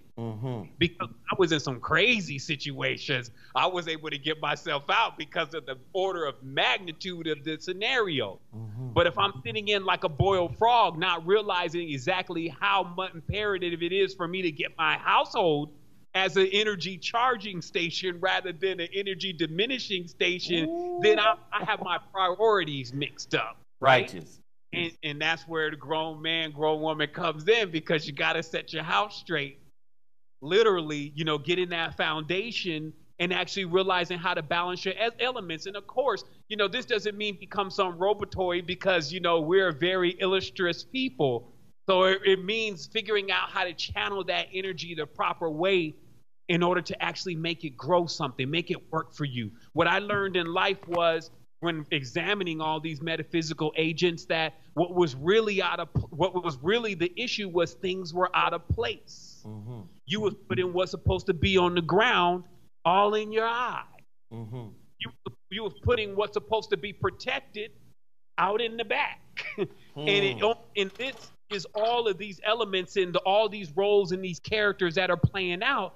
And when we start realizing that we can take even the most craziest things that we're seeing going on in the reality and use that as a force of empowerment to actually keep moving our vessel into the direction that we want it to go. And then ultimately this becomes just a simulator in itself where our parents show us every mode of thought, different forms of the geometrics and how things can be bent and created. So that way, when you have the opportunity to have your own, you know exactly what you want in it. And I don't think anyone is going to manifest any kind of reality where they would be arguing and fighting and ill and hurt and not wanting to be there. So this for sure says that this is the space, like Delbert Blake just say, got to do this one time at least. This is the space where you gain the awareness of how all of that came about, so you'll know how to navigate yourself into this future. And that's the responsibility, right? Mm-hmm. Like also how we navigate ourselves, for many of us, it determines, especially if you have your divine masculine activated, it actually determines how others navigate. Mm-hmm. We're designed to assist each other in just like a book. You may read this Krishnamurti book. He spent 40 years, 50 years attaining to that level of awareness to then put it into a work. Now you come and drink all of that 40 years on top of your 30, 40 years, whatever it was, when you assess that and roll from there. Right. And so long as each human being, and I guess I should say this before closing out, the rewards are opening up. Depends on how you look at it. The rewards to this is when you do get yourself into harm, you're actually able to really see clearly your uniqueness. And uniqueness is your fruit from your own tree. That is your contribution to all of this. You have the spin. Why many of us are like 99.9%, there is that 0.1% though.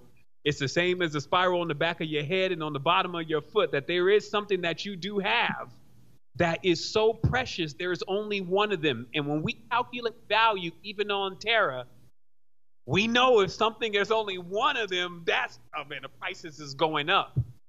And this is why for each person, unlocking that awareness of who you are within yourself and then beginning to see your value, which is a responsibility of maintaining that environment, because someone's pulling your energy or pushing you down. The value is mentally going down.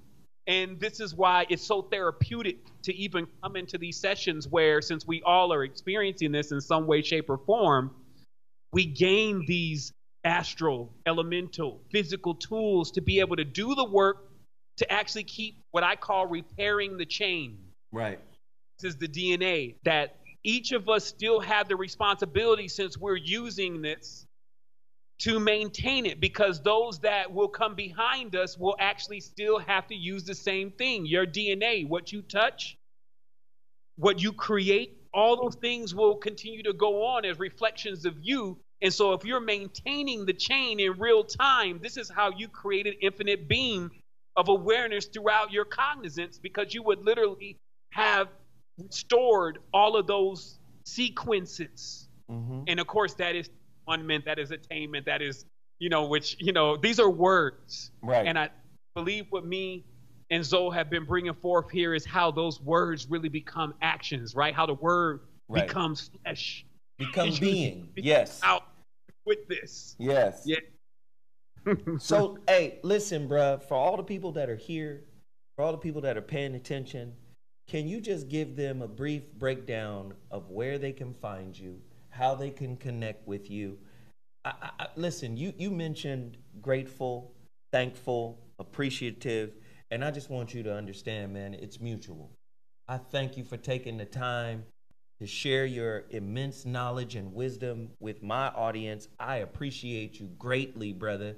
And we have a mutual brother he's been trying to connect us, for years.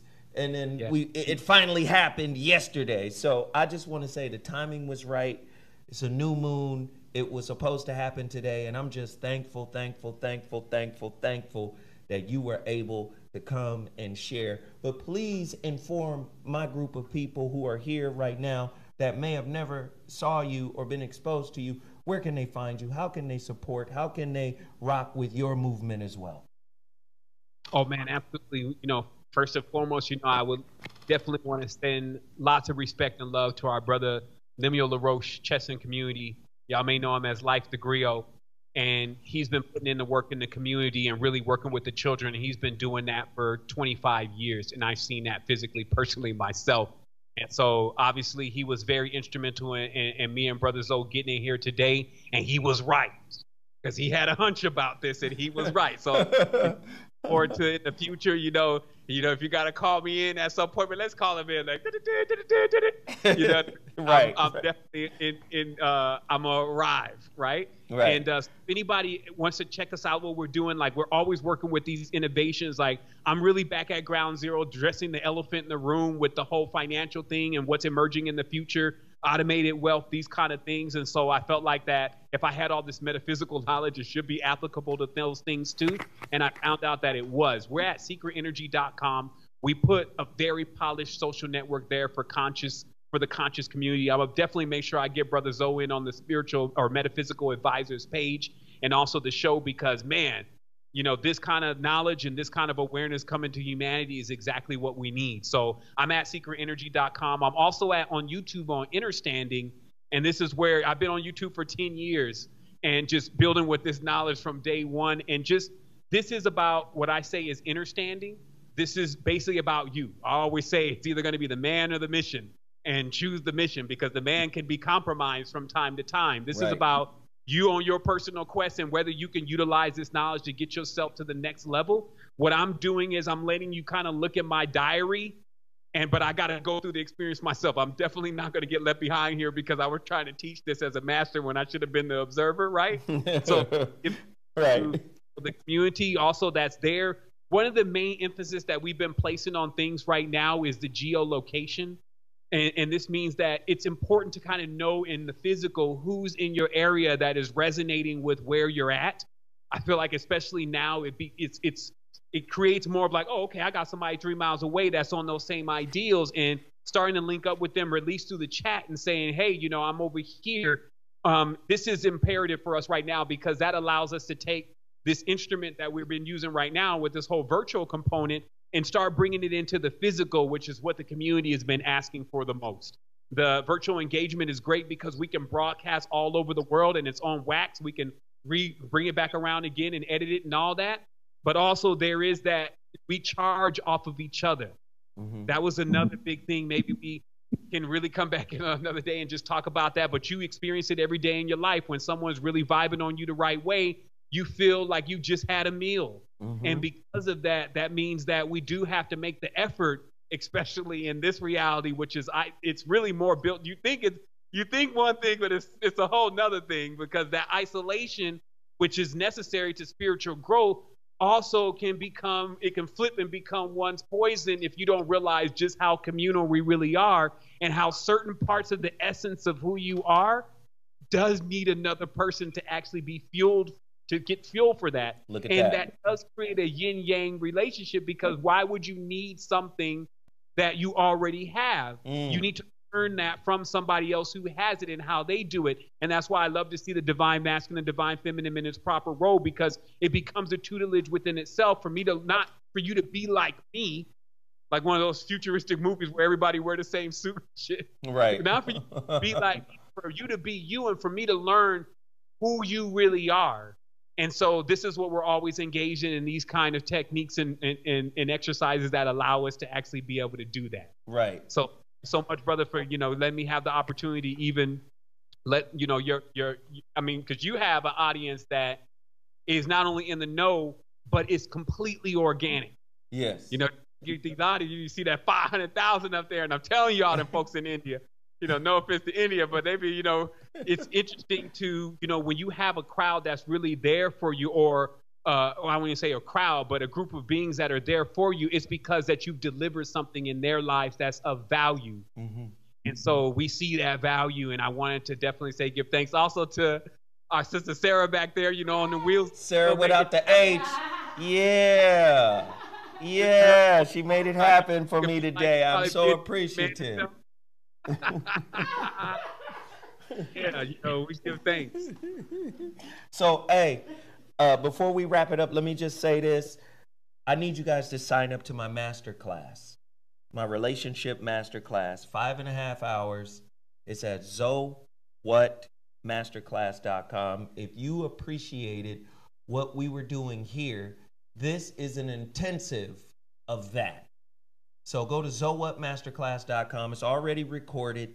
It's 4 modules. It's 5.5 hours long. There's a relationship toolbox with videos and book lists. It's all there. So I'm asking and I'm urging everyone who hasn't signed up, please go sign up today, right now, ZoWhatMasterclass.com. And once again, Sevan, thank you, brother. And for sure, we got to do a part 2 to this. We got to do a part 2 because we really just scraped the surface. You know what I'm saying? We got to do a part 2, man. We went deep, but we were able to get back. Sometimes you go deep. It's just like the audience, you got to let them go. But it's like, man, they're going to drown down there. No, they're going to be all right. They're going to be all right. If they drown, they just drown. But there's just going to be some of them that make it back up. Like, man, but this was great. And I would love to have you back sometime soon. And I will say this, please, everybody that's in the chat room, show some love for Sarah. Sarah, put up your Cash App so people can send you some love, send you some bread for coming here and running this show for me. Please look out for Sarah. Thank you so much. Sevan, let's connect again, brother. I appreciate you, fam. Absolutely. I loved it. Thank you so much. All right now. Bye.